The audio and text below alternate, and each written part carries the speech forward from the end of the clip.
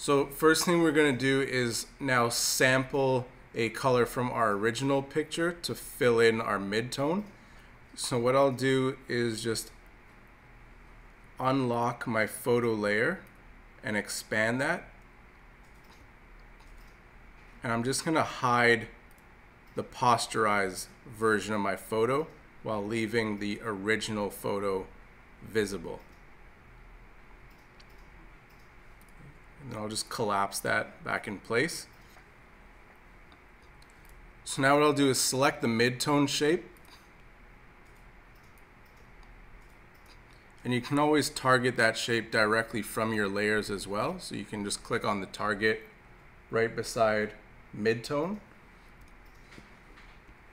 And there's a couple ways that you can go about getting your midtone color. So the first way is to grab your eyedropper tool, have your midtone shape selected, and now sample an area inside of your midtone.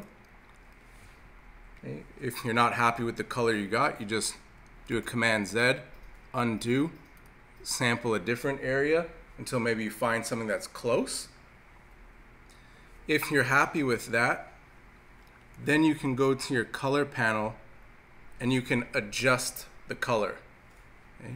So it's best to actually adjust this using your hue, saturation, and brightness. So you can get that from the flyout menu of your color panel.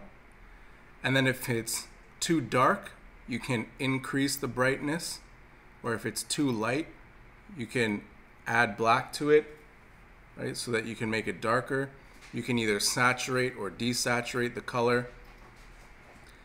And then once you're done, you can drag that color swatch from your color panel directly into your swatch panel, okay, and you can save it. The other way that you can find a midtone color is if you go to your swatch panel, right at the bottom where you have your swatch library menu. If you click on that, there's a panel just called skin tones. Okay.